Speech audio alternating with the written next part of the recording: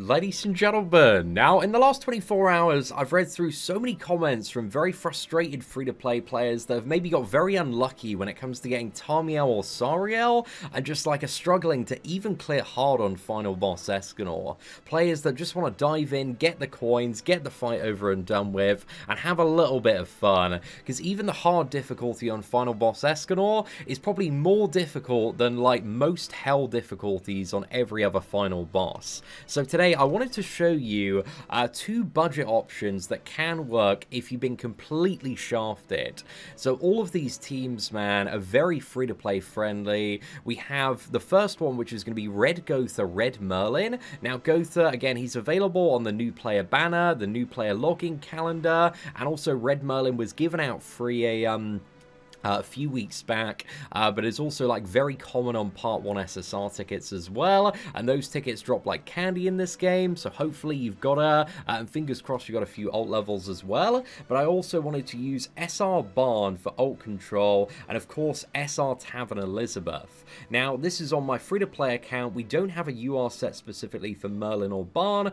Barn is only level 60, he's not super awakened, so again there's a lot more power that we could give him. The gear sets, Gotha does have a health set specifically on my free-to-play, so yeah, he's pretty jacked up. But again, Gotha is like, you know, easily top 3 characters you need to make a gear set for as soon as you possibly can. So Merlin has my Meliodas gear, so she's got like a really, really nice attack set, and also Barn has my Escanor gear as well, if we can find that in the inventory. Actually, sorry, Barn doesn't have my Escanor gear, he has my Sariel gear set, man, because my Sariel gear set is actually a little bit better on the free-to-play currently in comparison to the Escanor one, just because I love Sariel on the free-to-play. But again, the point is that Barn, you know, he's not fully maxed out, he doesn't have his own UR gear set, there is so much more power that you could get on him, and also, just for the sake of the showcase as well, I'm not going to be eating any food on top of that. So again, if you wanted more damage, you could go for attack food, lifesteal food, health food if you need more survivability. Again, there's a lot of different food that can work well in this fight. Ult gauge food could not be too bad as well. Alright, let's give it a go with Barn, man. So I did the Helbram run actually, and realized there's a much better way to manage and play the first phase. Because again, the really good thing about Merlin is the freezes do stick in phase 1. So yeah, that could be like really, really useful for mitigating damage. However, I think this first turn, let's just go for the stance here. I think we attack disable as well, and we should be fine. To be fair, actually, we don't even need to use the stance if we got attack disable on Gotha. So yeah, we should be good. I think we also merge on Merlin here. And then let's go for, should we do want to merge? I might just use the upgrade here on Merlin, man. It's quite nice to draw overall. And also, like, gets us closer toward that golden freeze. So yeah, I don't think it's a bad play to go for. And again, makes this card hit a little bit harder as well. So debuffs, the fact that they can stick on Escanor is crazy, crazy good. So yeah, I think you can Cruel Sun, but I don't think you can, like, actually attack cards. That helps mitigate the damage a fair bit there. And then I think next turn we can just, yeah, rush Merlin's ulti. And we should be pretty good. We can't, like, drain and freeze here just yet. So Barn is going to have to tank next turn. So I think if we go for this card, and let's also chuck off. You just want to, like, dump this card. Actually, wait. I'm just trying to think about the mergers here. Yeah, I think if we go for this, this is slightly more efficient overall. So that gives us Merlin's ultimate next turn, and then the play is to drain, because you can't freeze him while he's at full ult gauge, so you need to take him down 1. And then he should, yeah, he's going to smash into Barn there, but we heal back a fair bit due to the stance. So here we drain, we go for the freeze, and yeah, should be plenty of damage, dude. Should be so much overkill. Because again, the good thing about Golden Freeze is it amplifies the damage, the next card, by 200%. So yeah, if you didn't already know that, man, that's one of the reasons why Red Merlin is just crazy good for this boss. And just MVP character, man. Definitely one to level 80. But yeah, like, you know, we get about 460,000 damage there. And he only has about 300,000 in first phase. So that was easy. So much overkill. Let's move on to the final phase Escanor. And again, we're not using food on the free-to-play. We don't have UR gear for Merlin. Don't have any cosmetic pieces upgraded as well. So there's a lot more damage that you could potentially get out of her. Okay, but here I think we want to go for, I think we merge on Barn. Is there much reason to actually merge here? Kind of like a lot of dead cards I want to get rid of, really. Yeah, I think we actually just use it individually here. Because, like, these cards are nice for, like, keeping him alive. Okay, nice merger on the drain there. That's not bad. Oh, that's pretty good for Merlin, dude. Now, all we need to do is give Merlin a single upgrade for the freeze. Okay, so we didn't go for AoE Drain there, which is magical. So I think we go for this. Then let's upgrade Merlin. And I think we just chuck off... doesn't really matter too much here. Maybe just go to this attack disable card. Might as well. Because again, we still haven't like removed his buffs at the start yet. So he's got like crazy health buff here. So anything I deal damage wise really isn't doesn't really matter at this point.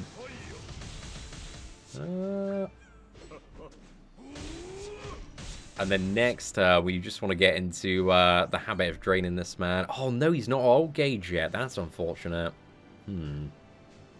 If I don't freeze him this turn, he's gonna hit really, really hard. So yeah, I should probably like go for one of these freezes, man. Hope that we can draw a what was it? Another upgrade card. That's what we need.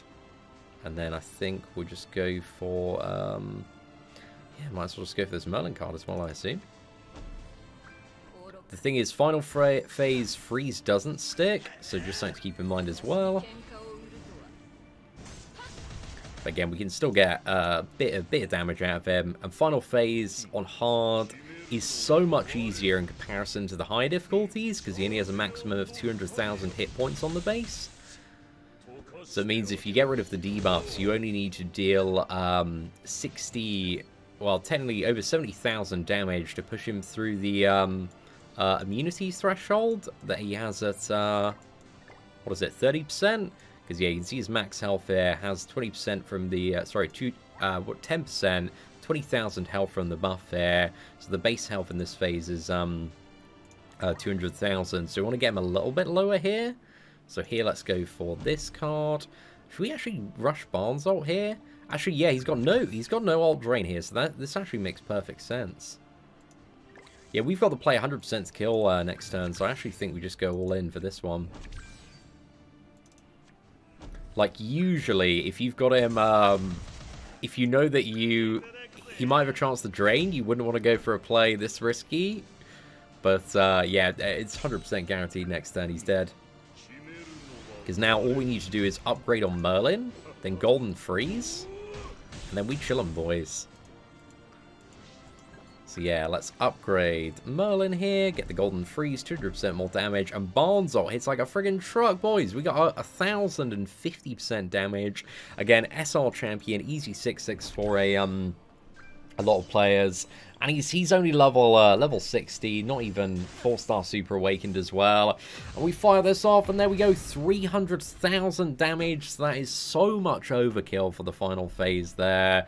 So yeah, Barn is, you know, potentially a really, really good option if you do play this fight quite cleverly. But anyway, let's move on to the Helbram takedown. So on my free-to-play account, we got level 80, non-Super Awakened Helbram. I don't think we've got any cosmetics, unless there's been like a few free ones as well. Actually, we got some from like the PvP Fight Festival shop, so we got a few here.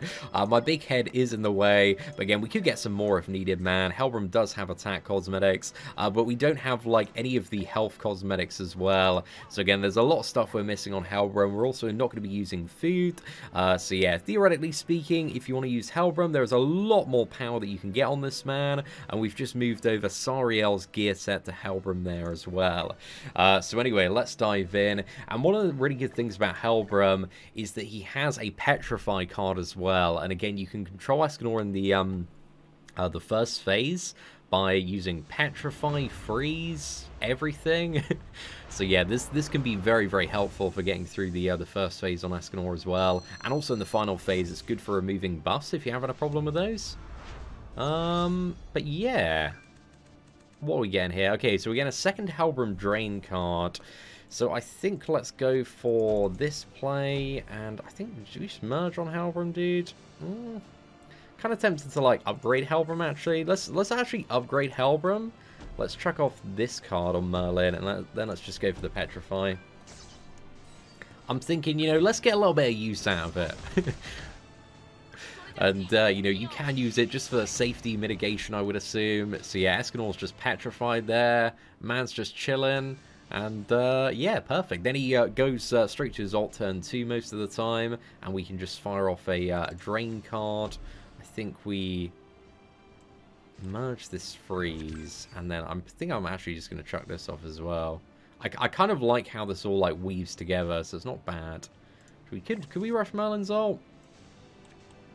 We can't rush Merlin's ult and drain, so yeah, I don't think we do that yet. So let's just go for a play that kind of maximizes draw here. Because again, if you can get that bigger drain, and then you want to drain, freeze, and then ult with a character to try and push that first phase when it's a little bit lower.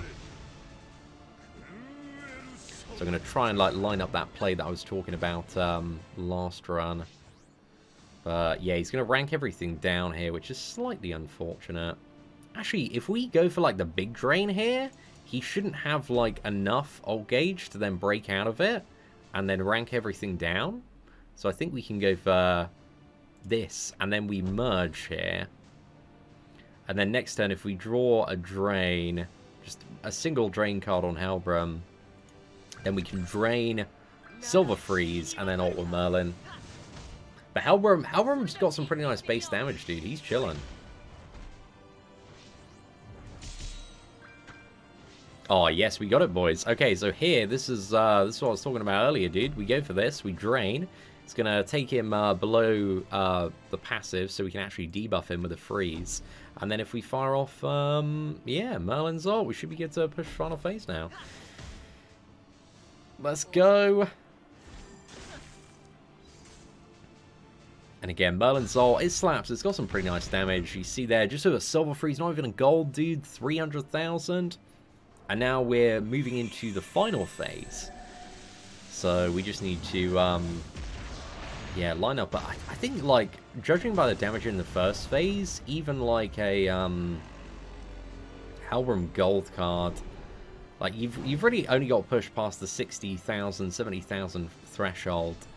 So yeah, you've got quite a lot of options at your disposal. But I think here we go for this, and then just upgrade Merlin. Actually, we can upgrade Merlin now for a few more points there. Go for upgrade. Golden card there. Then we just chuck off this. I really hope that, like, one of these is a drain. I just want Helbram to get drained a little bit. I do actually have 6/6 red Helbram on the free-to-play, man. Just because I pulled them so many times in the Part 1 SSR tickets. That is not ideal, but not bad either. I mean, we got 2 drains here, so we're in a pretty good spot. I don't know if we're gonna need to like upgrade these drains though for them to actually apply. So yeah, might be something I need to do. I think for safety, let's just assume that I'm gonna get patience if I don't upgrade the drains, and let's just upgrade Helbram here, because then we only need to draw like 1 more upgrade for the golden freeze, all 2 freeze cards. So there's a pretty good chance of getting all that stuff still. And then we've got the Petrify next turn as well, just to remove. Oh, dude, that's perfect, man. So yeah, this actually puts us in such a strong position. Dude, I love Helbram for this fight, man. Helbram's really, really good.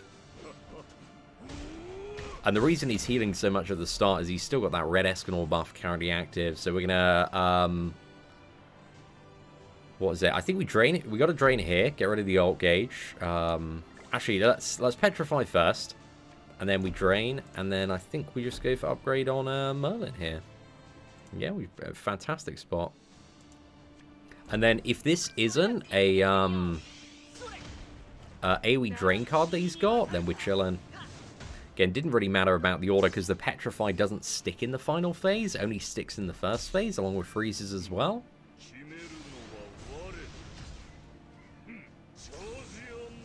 Okay, so we are getting drained here.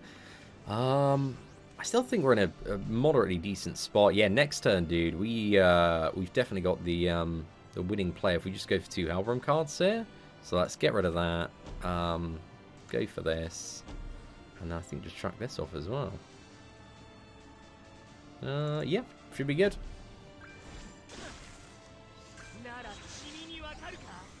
But yeah, this is my my first try at Helbram, bro. He's killing that. And then next turn, yeah, we got a golden card. We got Helbram's ult. This should be a lot of overkill, man. Helbram doesn't like have the hardest hitting ult in the game, but it's also going to I was gonna say remove buffs. Not that that really matters too much. So I think let's just go for a Merlin card here. A little bit of damage again. Looking at his hit points here on hard, he is currently with the buff at 118,000. We get 200% more damage when we break this freeze with a card, and then we're going to use Helbram's ult. So we got 420% damage here. Again, ideally like Merlin's ult. If you can get to it, it's going to be really nice for dishing out the Escanor, but this should be fine as well. So yeah, let's send it, man. Give it a little bit of a go here. Okay, so that takes him down to 100,000. I mean, technically now that he's got rid of his buffs as well, probably at 90,000 hit points. And again, we hit him for 162,000 damage there. So yeah, that worked out really, really nicely. I must say, man, I really like Helbram for a free-to-play farming option for the hard mode.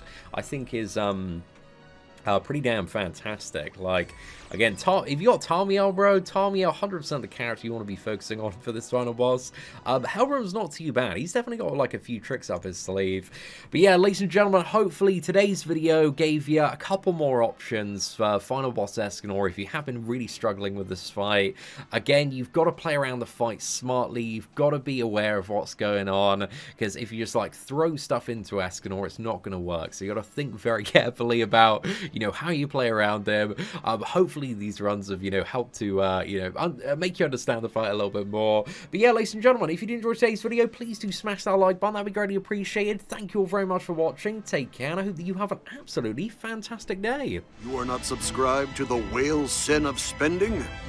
Who decided that? Subscribe now, or enjoy the bitter taste of regret.